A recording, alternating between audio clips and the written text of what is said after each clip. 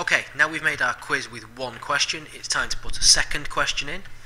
And to do this, you can reuse some of the code that you've already used. But if you just copy and paste all of this code and paste it in again, you're copying a whole program.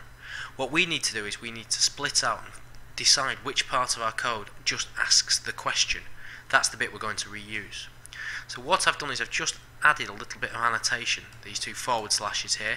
Let me type without it being part of the program to explain what my code does. This section at the top is where we declare our variables, so this variable called response is going to be used to save the answer that the user types in to a question.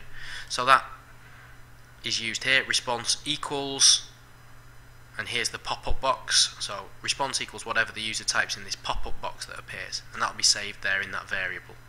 We've got an image icon for our picture and a J label to pop up and ask our question. We don't actually need to recreate those because we've created them at the start of our program like we do with our variables every time. What we do need to do is to use this part of the code from here on down, because this is the part of the code that actually asks a question.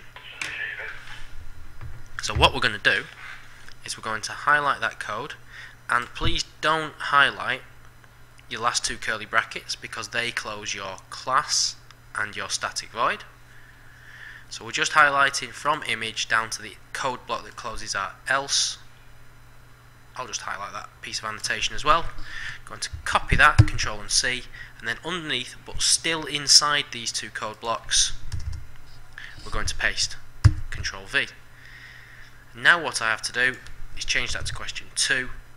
This question is going to be about an Asian elephant, so what type of elephant is this? I need to change the answer checker to Asian, and anywhere else that refers to your first question, so for example the image, I've got to drag my Asian elephant image in there, and then change this to be